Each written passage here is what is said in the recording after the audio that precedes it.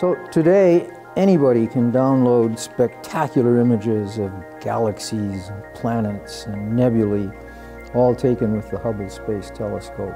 But there's still something very special about seeing any astronomical objects with your own eyes through a large telescope. Up until about 10 years ago, the telescope that's in the Nassau Astronomical Station was used for research by students and colleagues of mine in the Department of Astronomy.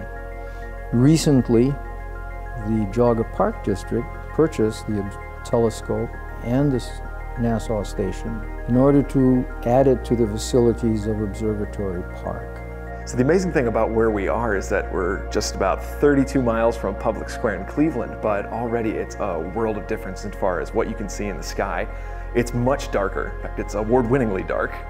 And it gets so dark here that you're rated to see stars down to what astronomers would say a visual magnitude of 6, which is incredible when you're this close to a big city. It's just an absolutely amazing place to view the sky. In addition to being one of the few dark sky sites, this is probably the largest telescope in Ohio available for the public to use. Nobody grows up reading the American Journal of Physics. Anybody who becomes a scientist or engineer, it's because they were inspired when they were younger. And one of the best ways to do that is going out and actually having a look at the sky. Whether that's something relatively nearby like Saturn or much farther away, a deep sky object like the Andromeda Galaxy or the Orion Nebula. It would give you an absolutely amazing view of that just with your eyes. It's a telescope that was actually used by astronomers for research.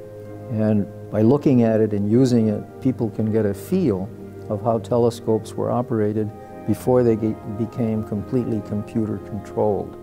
So at the moment, the telescope's kind of been mothballed. It's been sitting here in the woods alone for a few years, so it needs a little sprucing up. And so once we finish that last home stretch of the fundraising, we can start getting this building up to snuff to get it open to the public. We'd like to use what was the old laboratory space below as exhibitory space. And then there's a chance to restore and tour the old living quarters that the technicians and scientists and students would use back when this was a 20th century research institution. And then of course the main reason we're doing all this is for the telescope, so that we can get this thing aimed, following things through the sky, and sharing that view with people. It'll basically be the biggest public observatory in Ohio that you can come up to and look through.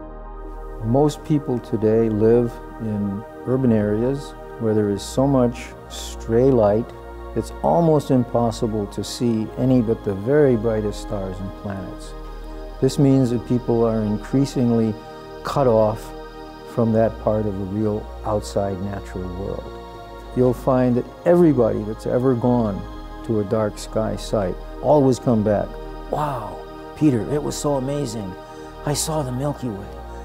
I felt like I could just stretch out my arms and touch the stars." It's just a moving experience, and it's not possible unless you have a dark sky.